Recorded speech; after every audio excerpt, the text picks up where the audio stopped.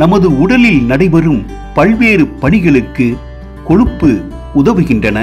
ஆனால் அதே கொழுப்பானது இரத்தத்தில் அதிகமாகும் போது பல நோய்களுக்கு காரணமாகி விடுகின்றன.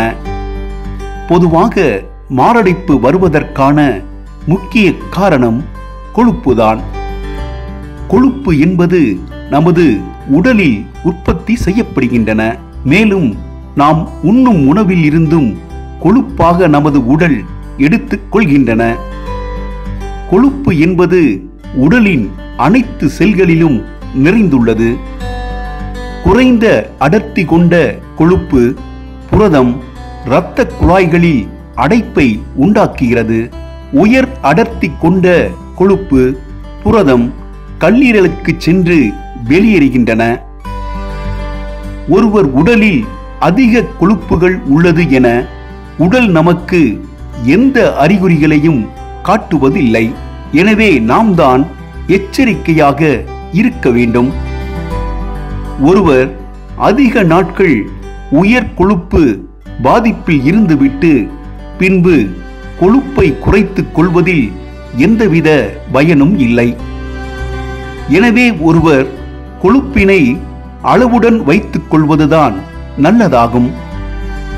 பொதுவாக கொழுப்பினை உடலில் கூட்டும் பொருட்களாக வெண்ணெய், நெய், கொழுப்பு நிறைந்த அசைவம், கொழுப்பு நிறைந்த பால் பொருட்களை உண்ணக்கூடாது என மருத்துவர்கள் வலியுறுத்துகிறார்கள்.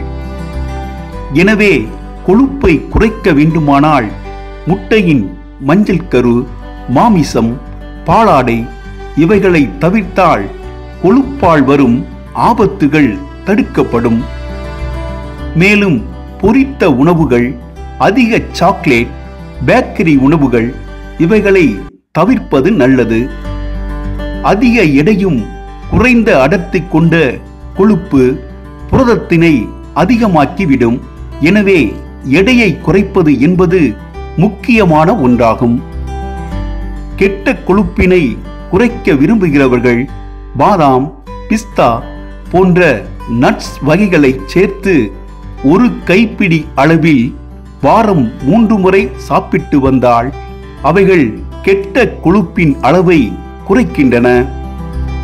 மேலும் கொழுப்பை குறைக்க ஓட்ஸை உணவில் எடுத்துக் கொள்வது நல்லது.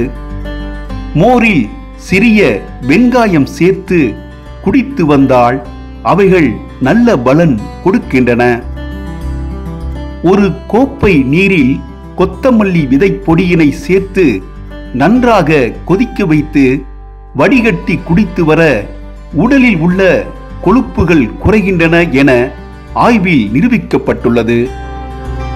ஒருவர் கொழுப்பை குறைக்க உணவு கட்டுப்பாடும் உடற்பயிற்சியும் கொழுப்பில்லாத உணவு முறையும் அவசியமாகும்.